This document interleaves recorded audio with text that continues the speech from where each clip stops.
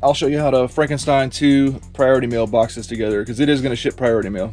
If you do this trick, you're using the priority mail boxes to do it, you're gonna, technically you need to ship priority mail, but let me show you that.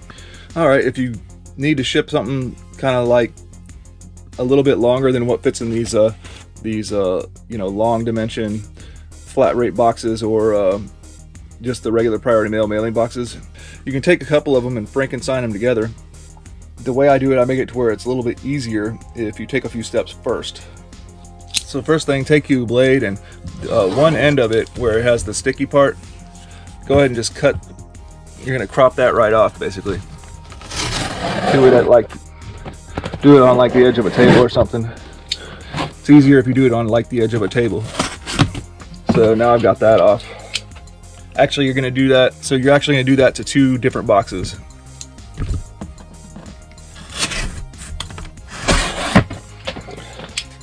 Now that I've got these boxes cropped, now I go ahead and assemble them, and we're just going to be assembling one side because that's the only side that's the only side left. So go ahead and adhese that.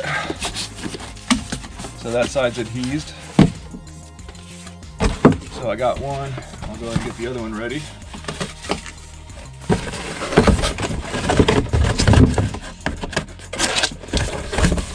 Okay, so then got my guitar, and break it down, put it in here,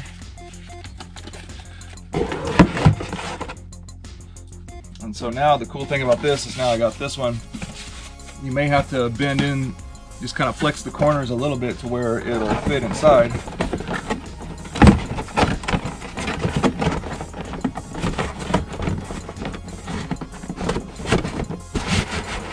And then now you can get a custom length on it. So now I see the guitar neck is touching right there. So that thing is tight inside there now.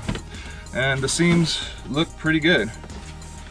Then all you got to do is tape these seams right here. Now keep in mind, of course, you can't use the priority mail flat rate shipping rate if you do this, right? You gotta use regular priority mail standard rates because you've modified the box.